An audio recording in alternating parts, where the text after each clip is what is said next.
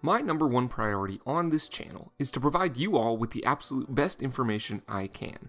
In order to do this, I love to bring on guests from the baseball world that can share with you all more about topics that I may not be as familiar with. In today's episode, we welcome Eric Niesen, the Georgetown pitching coach.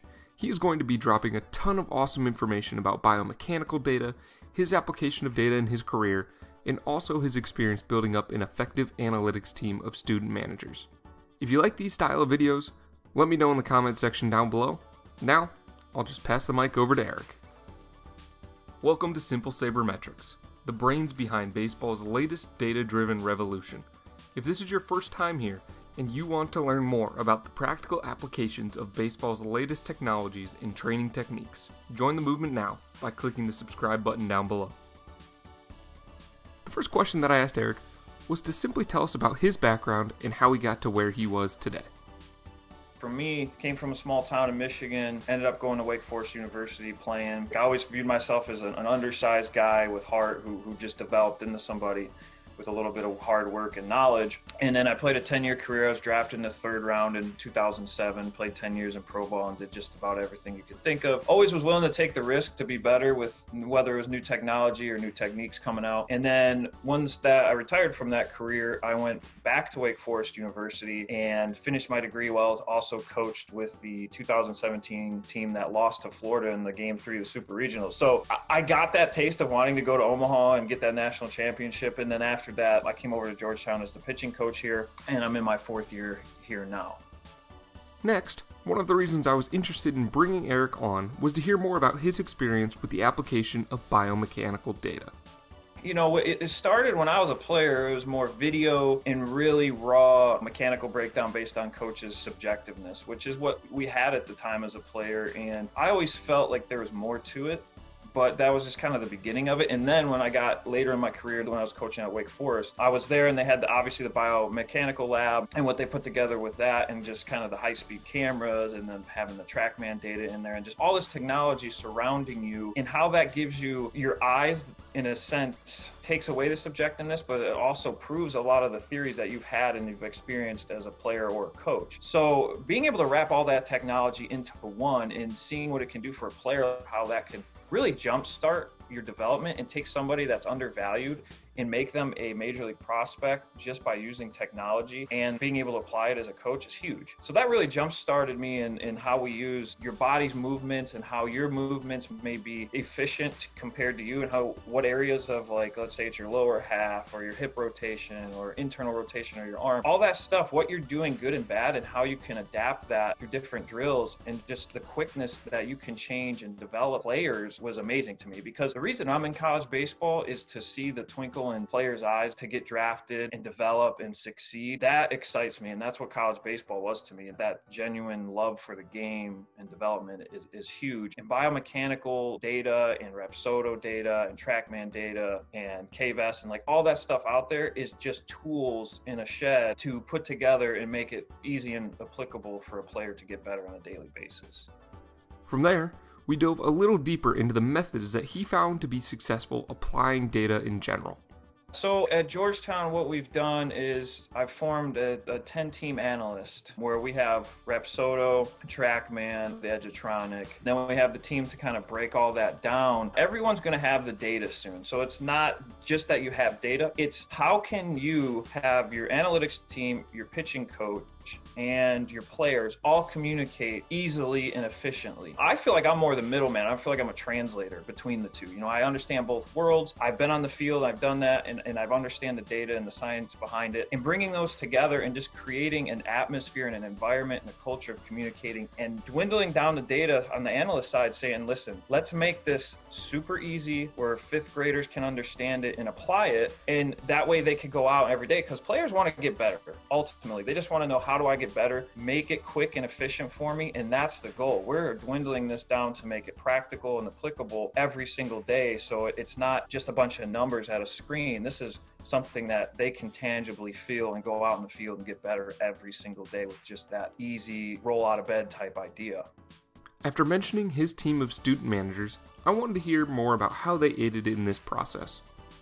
So, when I first came in, it started slow, just like anything, getting something built takes some time and some effort, and really first you got to learn what's going on and what you have available to you. And the biggest resource is people, right? Like knowledge and love for doing what you do. And when I first got in, it started with one analyst, Kenzie, who came in and she was willing to help, and we got the data. So I came in from Wake. I was like, we need this technology to help develop pitchers. So we started slow, got the Rapsodo, we got the TrackMan, got this one by one thing. And then all of a sudden we had 4 pitchers drafted, which was a record. And it was all based on development. And, I tell our guys all the time, listen, there could be the greatest throwing program, greatest development program you've ever seen, but it's the heart and soul and hard work that you put into it that gets it. And my biggest thing is taking the biomechanical feedback, taking the data that each individual produces, and making that individual the best version of themselves. I've seen a lot in baseball where people get kind of thrown to the side, that they're not good enough, they're not projectable. And yes, there's some truth to that, but ultimately I've seen people prove that wrong so many times because they put hard work and they find something that they do really, really well, and they keep building on it and developing it. And that's the goal with this stuff, is say, there is something in that data that you do really, really well, and there's something that we can tweak to make you even better, and we're going to find it. So our analytics team, we have things, we have pitch graders, we have grading out your stuff compared to where it should be historically, tracking, and this probably is not new to anybody, but it's just how you apply it and how you get the players to communicate with your analytics group, and having that communication and like that friendship almost, to where they feel comfortable talking and kind of debating.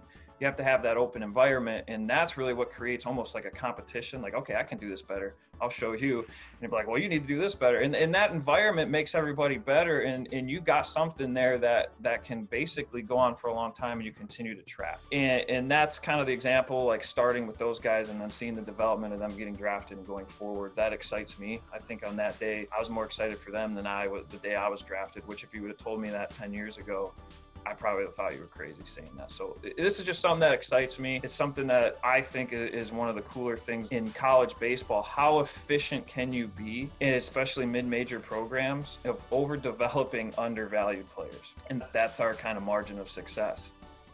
Finally, after hearing about his successful experience putting together a fully functioning analytics team, I wanted to hear any tips he may have for starting a student manager program. Yeah, so how it started is I went out and I said, I'm going to find people that are into analytics, are into baseball, maybe have some background baseball, maybe not. So what I did is I looked on Twitter, and there was this Georgetown Analytics, just random. They were breaking down like Boston Red Sox statistics and free agency market. And I was like, all right, well, this guy, he fits the mold. Let me get a hold of him through email. So I emailed back, hey, I'm putting this together. You have interest in ops? Like, he's like, yeah, absolutely. We have a sports club. We're into this stuff. So that's kind of how it started. And then he became this word of mouth recruiter. And he just said, hey, I got another person that's interested. I said, yes, anybody you know, bring him on. And they'd come in and I'd interview him and say, well, first of all, why are you doing this? What are you motivated by? What is your future goal with this? Because ultimately that tells me how much you're going to give to it, right? If this is what you love and this is your future and this is where you go, and then you're going to give your heart and you're going to work hard at it and you're going to get better and challenge yourself. So then from there, we had 8 to 10 student managers that are working on analytics, and we brought them together, created basically a communication system where we could chart projects week by week and just systemize it. And then we created almost departments, right? There was like a couple people that were in the media department that write articles, and then there's the camera department and they break down video, and then there's the R&D department, and then there's like your analytics, practical application. It all broke down into different compartments. So it's creating almost like an MLB organization. And that's the goal, right? And if you're doing that and you have different departments, I can direct to somebody that goes on down and down and down, and we create this system. And most of them are young, so they're going to be doing this for 3-4 years. And it's really exciting for people trying to do that. It's just work with what you got. Like I said, people and human beings are your biggest resource, especially relationships with them. The more communication, more time you have with them, the more you learn off each other. I'm learning a lot about algorithms and R and all these programming tools that I didn't know anything about, storage, and they're learning the baseball side more, and they're learning how to communicate with players, which I told them the biggest thing for them is how do you communicate with the players on the field? Because ultimately, if none of this translates down to them, them, it doesn't matter. That's how it started, and it's continuing to go from there. I continue to be excited about it because they come to me with all kinds of things that like can be mind-blowing sometimes. I'm like, all right, this sounds great in theory, but how do we make it practical? Like, that's always my question to them. How does this make my players better, and how are they going to understand it in their turn? And that's, like I said, I bring creative ideas to them. They do a lot of the technical work, which they love to do. They're out there. All colleges have these. It just depends how you really systemize it and apply it to how effective it is. And of course, where can people find out more information on you and your program?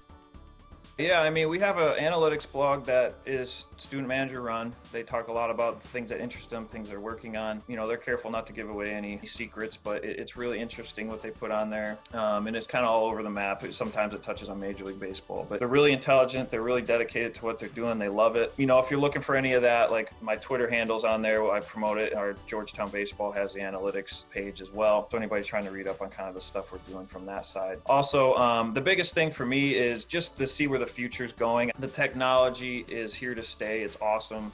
And I just love how it gets people better, and people that didn't have a chance 10 years ago are now going to have a chance at higher levels and success than they ever did. And that's our goal. All right, so now on to my takeaways. This was an awesome interview. Eric shed so much light on how data has played a huge role in his career. He touched so many times on his priority of keeping things simple, how people are your number one resource. And my favorite quote of the whole thing is when he said, "Our jobs are to overdevelop undervalued players." All of those things are things that we cover on the channel constantly. In bringing on different guests to this channel, I love to hear all of the different perspectives people have out in the baseball world. You may think that there are simply two paths, a right and a wrong, but I really don't think that that's the case. With a lot of these forward-thinking baseball minds in the game today, it's awesome to hear about the stuff I do on a daily basis being applied elsewhere. Again, Eric, thank you so much for your time. I really enjoyed having you on, and I hope you all enjoyed today's video. Thanks for watching. If you enjoyed today's video and you'd like to see more simple sabermetrics, please subscribe. Click the video on the left for more baseball animations, or the video on the right to check out my new vlog. Leave a comment and a like down below to show your support, and I will see you next Wednesday with a new baseball animation.